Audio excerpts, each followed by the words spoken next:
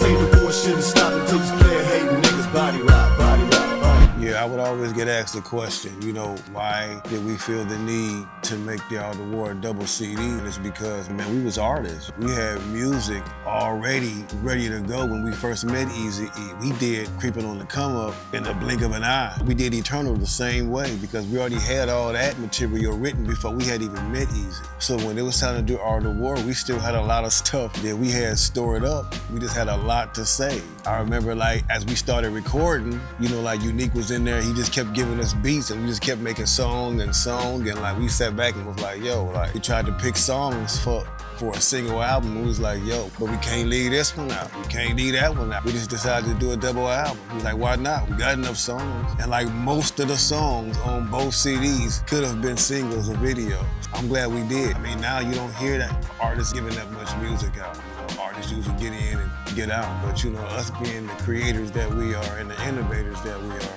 we love making music, so that's what we do it for, music.